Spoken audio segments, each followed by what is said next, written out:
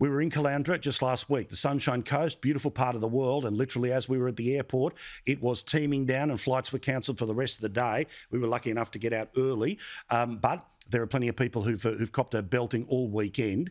Their mayor is Mark Jamieson. He's the Sunshine Coast Mayor, and he joins us now.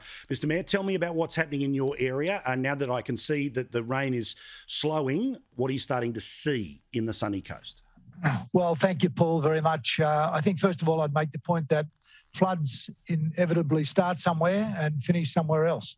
And we've had this wet weather, low depression hanging over the Sunshine Coast for almost the last week. We've endured over a metre of rain across all areas. And along the Blackall Range, which is a significant area, the water sheds to the east via the Malula and Maroochy systems. And to the west, it runs into the Mary system and the Stanley River.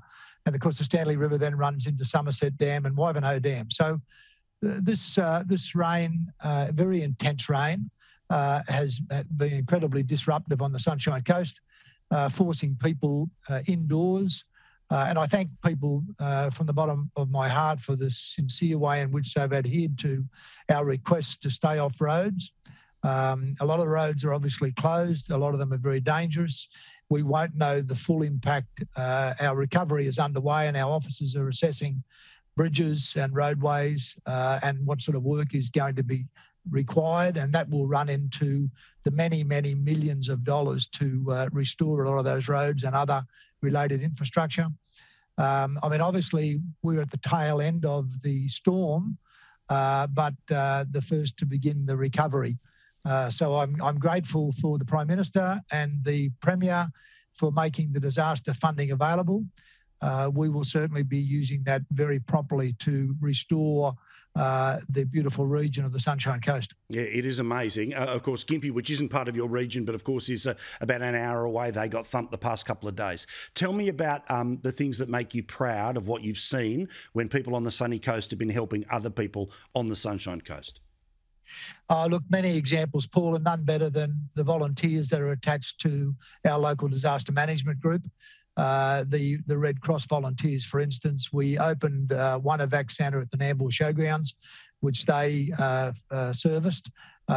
When the Bruce Highway was closed last night near Caboolture, which meant it was closed to the north and the south of the Sunshine Coast, it was apparent that we would need additional facilities. So very, very quickly, our teams put together another evac centre at the Sunshine Coast University. And I thank the university management for their support.